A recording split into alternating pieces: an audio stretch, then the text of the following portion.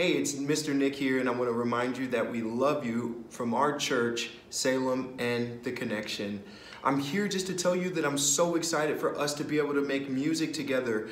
We're going to make music for Christmas Eve, and we're going to do that by playing drums and also by singing and dancing, and I can't wait for you to join us. I want you guys to play and make that music with me. So maybe you have a drum at home.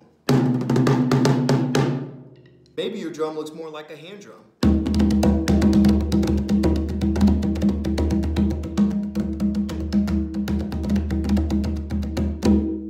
Or maybe, like when I was a little kid, your parents drink coffee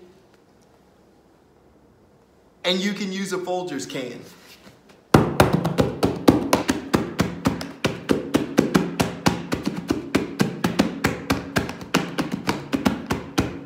Well, either way, we want you to make music with us. You can use a drum that you already have, or you can use a Folgers can. Pringles cans work just fine too.